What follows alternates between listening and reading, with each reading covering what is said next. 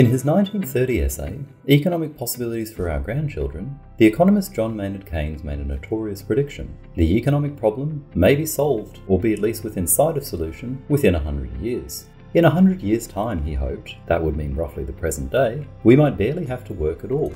Why did Keynes predict this? He was thinking about technological improvement. In 1991, the economist Juliet Shaw calculated that work had become twice as productive as in 1948.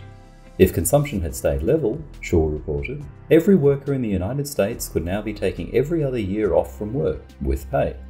But the reality Shaw found was very different. In fact, Americans were working longer and harder than ever before. The same was true to varying degrees of other developed nations.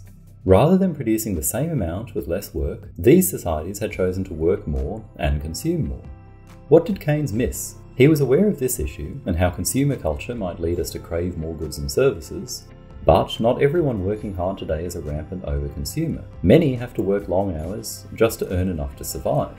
While it might not take many hours to produce all the goods and services a person needs for a week, some people's wages are so low that they have to work much longer hours to afford to buy those things. Without welfare support, help from friends and family, savings or debt, a single person living in a major city in Britain might need to work around 40 hours on the national minimum wage just to cover the most basic cost of living for a week. In the US, it could require over 100 hours. But the rich haven't escaped from overwork either. According to one survey, 62% of the highest earning Americans work more than 50 hours a week. 10% work more than 80 hours. Finding, keeping, and being promoted in an elite job means pushing yourself to the limit. Otherwise, a harder working competitor will edge you out, leaving you to live on the limited resources that are left over once the elite salaries have bought up everything else. Overwork today has more to do with inequality than productivity. Strangely, it forces overwork onto both the poor and the rich.